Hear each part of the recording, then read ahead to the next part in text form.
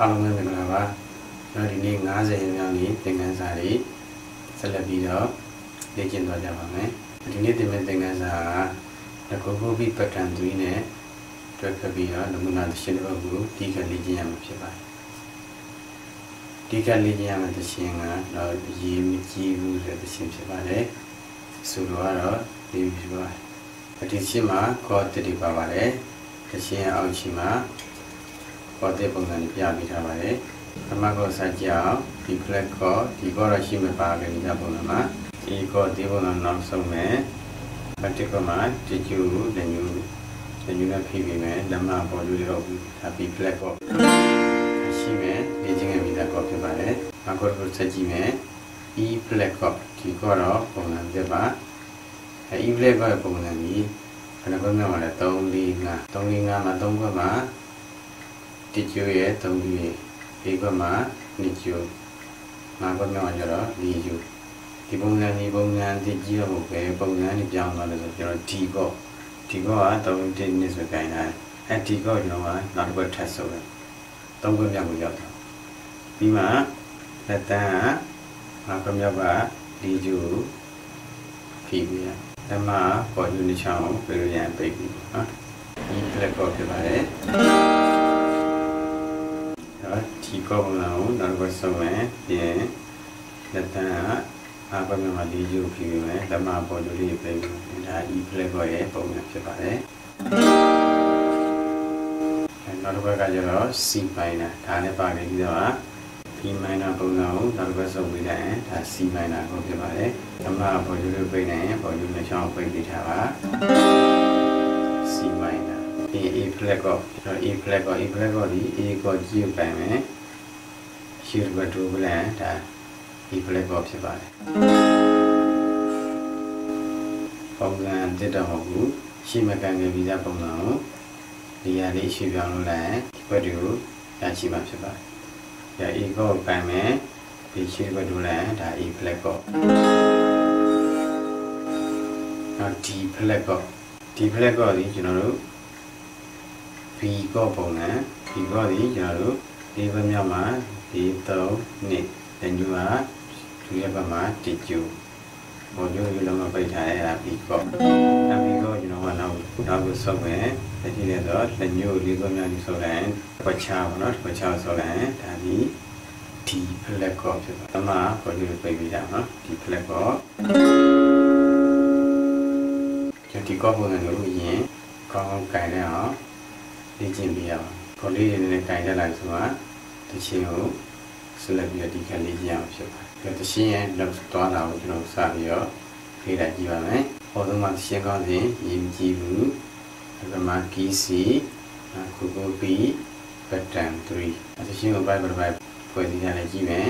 ။intro နောက် bass by pre chorus by chorus uses လို့ရေးကြပါတယ်solo by ပဲပေါ့နော် uses ပြီးရင် pre chorus ပြန်လာမယ်နောက် chorus ပိုင်းပါမယ်နောက် hanging back ဒါက intro စကြည့်မယ် intro မှာ C1 bar A minor 1 bar F1 bar နောက် B flat နဲ့ကြည့်နေ half bar ပြီးရင် C1 bar ပြန်လာတယ်နောက် A minor 1 bar နောက် F1 bar B flat G half bar ဒါ intro ပြီးတော့ bass bar ကိုဆက်သွားမယ်bass bar မှာ repeater နဲ့ဆက်ထားတယ်မှတ်သွားမယ် C1 bar A minor 1 bar F1 bar G1 bar C1 bar A minor 1 bar F1 bar G1 bar bass bar ပြီးတော့ဆက်သွားမယ်ဆောင်း pre chorus by FG half bar E minor A minor half bar F1 bar G1 bar pre chorus by ပြီးတော့ဒီ chorus by ကိုဆက်သွားမယ် chorus by မှာE flat 1 bar C minor 1 bar E flat 1 bar D flat နဲ့ B flat နဲ့ half bar E flat 1 bar C minor 1 bar E flat 1 bar D flat နဲ့ B flat half bar E flat ကိုresting guitar 0 3လုံး E flat ကိုကျွေးရလို့ရှင်းတည်မယ်နောက်က2 3 4 C ရက်3ရက်နားမယ်ပြီးတော့ repeat ကြောင်းလည်းပြန်ပိတ်ထား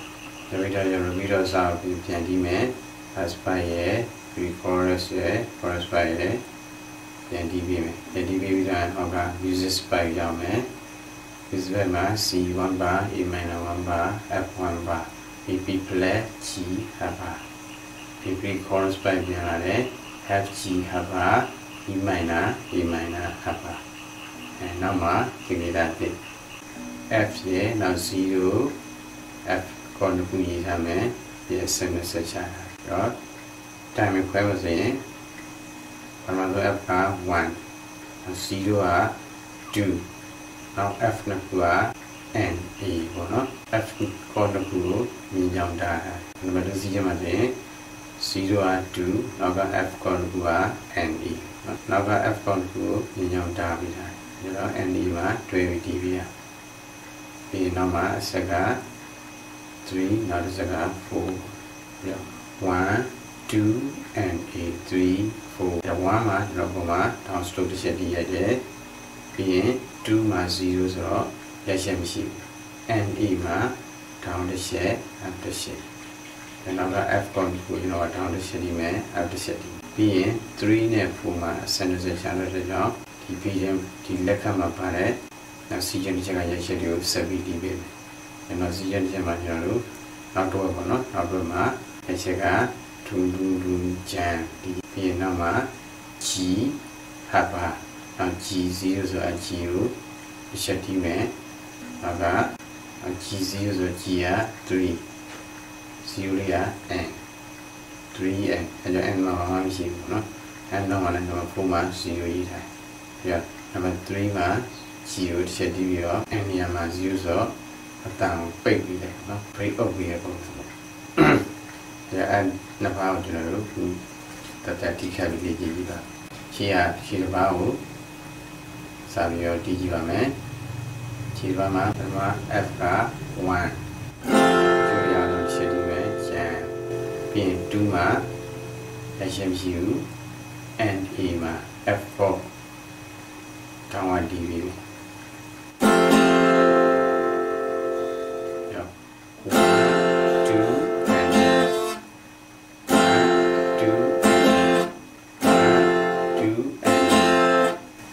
3နဲ့4မှာဒီလက်ခတ်ရဲ့ရရှိတဲ့ဒီမဲ့เนาะ3မှာ3 and 4မျိုးသုံးချက်4မှာလို့ရှိရင်အားလုံးပေါင်းရင်2 3 and 4 2 and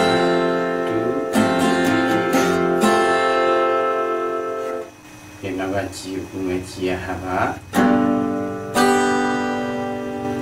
အပြင်ဒီစက်တီပြီးနောက် G ကိုထောင်းမှရလိုက်မယ်ကျိုးရတော့ကျော် G ကိုဒီမဲ့ဆိုရင်1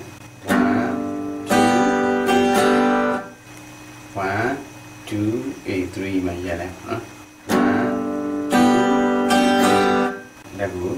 တန်ပိတ်ပြရနော်ဟိုက C ကိုတစ်ချက်နာနော်ဒါနောက်က N လေးကမသိတာ N နေရာမှာရှိတဲ့0လေးကမသိတာရက်လိုက်တော့4 set နဲ့ညအဘ G ဒီရ G ဟာပါ4ဘယ်နှပါးပေါင်းလို့ဆိုရင်ရှေ့မှာ F က2 3 1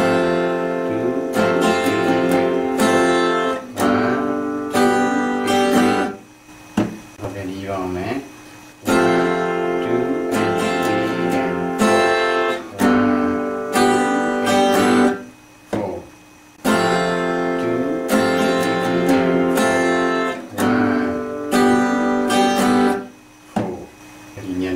တက်ပြီးကျင့်ပြီးတာနော်ပြီးရင်ကျွန်တော် chorus by ကိုဆက်သွားတယ် chorus by မှာ E flat 1 bar C minor 1 bar A flat 1 bar D flat နဲ့ B flat နဲ့ half bar E flat 1 bar C minor 1 bar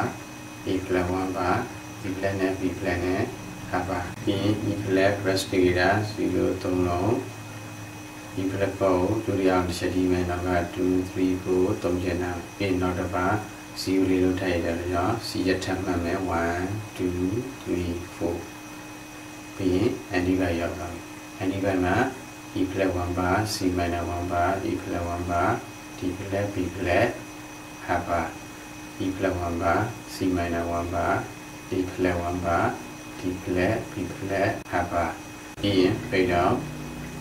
ဒီလေးနဲ့တန်လေးတူပြီးသွားတခြင်းရဲ့လောက်သွားလာကိုဖတ်ကြည့်လိုက်တော့ပါဒီတခြင်းနဲ့လက်တွေဒီခတ်ကြည့်ပါမယ်ဒီမှာဘာကောဒီပါလဲကြည့်မယ်ပမာ C ကောB minor ကောနောက် F ကောနောက် B flat ပါမယ်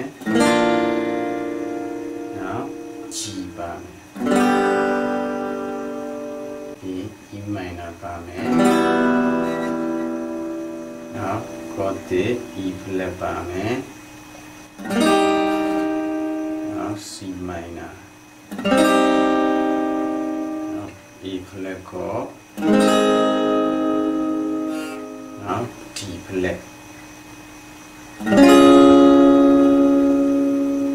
တခြင်းရေးစပ်ဖွဲ့စည်းမှုများရေးစပ်တာတန်ဆင်ညာ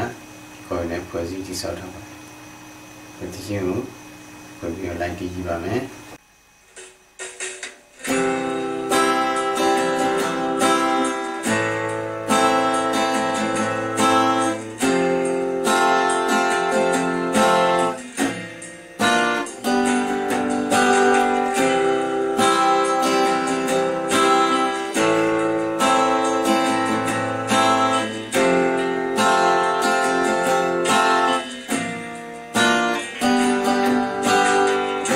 Say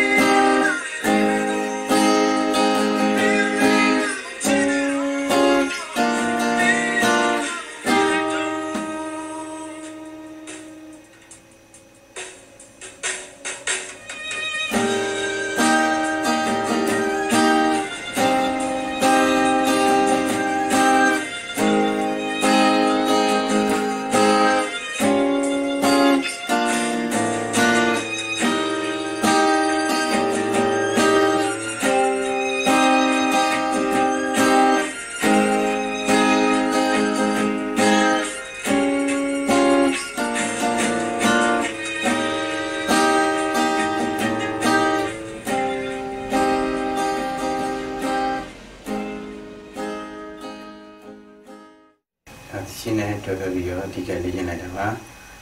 ကိုယ်လေးသိကိုပိုင်နိုင်ပြီးတော့နည်းနည်းခက်ပါလိမ့်မယ်ကိုယ်လေးစိတ်ကြည်လေးနဲ့ဘုပ္ပမနိုင်ရအောင်ဒီလေးကျင်ပြီးမှတရှိလေးကိုဒီကလေးကျင်ပြီးပါတရှိမှပါတဲ့သင်္ကေတပြပုံစံလေးနဲ့မတတ်ထားဒီတက်ကဒီစလိုကိုစတိုင်ဖြစ်ပါတယ်ဒီများသုံးများတဲ့ပုံစံဖြစ်ပါတယ်ဒီရှာကြပါမယ်နဲ့ပြအောင်လေ့ကျင့်ပေးထားမှာဖြစ်ပါတယ်အခြားထူးခြားတော့ဘာမှတော့မရှိပါဘူးဒီနေ့တဲ့သင်ခန်းစာကတော့ဒီလောက်ပါပဲဒီမှာလည်းသင်တန်းလေးပြန်ဖွင့်နေပြီးတော့ကျွန်တော်ဒီလိုပဲဒီခါလေးလှုပ်ရှုပ်ပါတယ်လှုပ်ရှုပ်တော့ဒါလည်းစတိုက်မတင်နိုင်ဘူးပေါ့နော်ညာဘက်ဒီခါလေးမိုးရွာနေကျွန်တော်ဒီရက်ကြီးကလှုပ်လို့စင်ပြီးပါ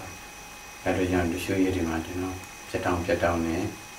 နည်းနည်းတော့ဖြစ်တော့ပါဒါမှလည်းကျွန်တော်ဆုံးခိုင်းတာတင်ပေးပါမှာပါရက်ချ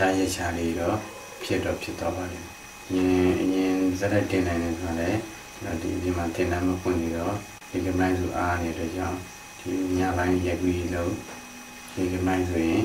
editing လုပ်ပြီးတော့ညဆိုရင်တန်းပြီးတင်နိုင်မယ်ခုရက်ဒီကျတော့ဒီကမိုင်းဆိုကျွန်တော်တင်နိုင်လိုက်တယ်များတော့တင်နိုင်ပြနေတဲ့အချိန်လေးဆိုတော့ editing ပိုင်းလုပ်လို့များတော့ခါပြန်တရက်နဲ့ပြီးရမယ်ဟော2ရက်3ရက်လောက်ကြာပါတယ်ပါနောက်ပိုင်းချင်းနဲ့လည်းနည်းနည်းဒီလေးနဲ့ခက်လာတဲ့ကြောင့်ဒီတရှင်းတွေကိုလေ့ကျင့်ရေးပေးထားတယ်ဖြစ်သွားတာသင်ခန်းစာတွေသင်တန်း course ပြီးဆုံးနေပြီးတော့ကျွန်တော်တင်ပေးပါမှာအခုဒီနေ့ထားကျွန်တော်တဝက်နီးပါတော့ရောက်လာပါနောက်မှတဝက်ကျွေတော့ကြံပြရအောင်နော်အခုဒီနေ့သင်ခန်းစာ50ဆိုနောက်ထပ်50လောက်တော့ကြံအောင်နော်စိတ်ရည်ရည်ဆိုတော့ကောင်းတယ်ဆုံးခံတော့လိုက်ကျင့်ပေးနိုင်နော်ဒီခြေကတော့တန်ခါဒီခက်ကြီးကိုပတ်မှန်နဲ့ဒီခက်သွားနိုင်ကြမှာပါအဲဒီစိတ်ရည်ဆိုတော့ကောင်းတယ်ကြောက်ဖြတ်နိုင်မှုလိုပါတယ်ဒီနေ့တဲ့သင်ခန်းစာဒီလောက်ပါပဲထုံးစံနိုင်ပါပဲဒီသင်ခန်းစာတွေဒီလေ့ကျင့်ခန်းတွေဒီသရှင်းတွေဒီလက်ခတ်တွေစေဝိဇာနဲ့စနစ်တကျလိုက်လေ့ကျင့်ဒီခတ်ပြီးတော့ခြေကတော့တန်ခါဒီခတ်ကြီးကိုစနစ်တကျနဲ့ပိုင်နိုင်ကျွမ်းကျင်ကြီးဒီခတ်နိုင်တဲ့ကြရသမားကောင်းတွေဖြစ်ကြပါစေဒီမှာဆုတောင်းပေးပါတယ်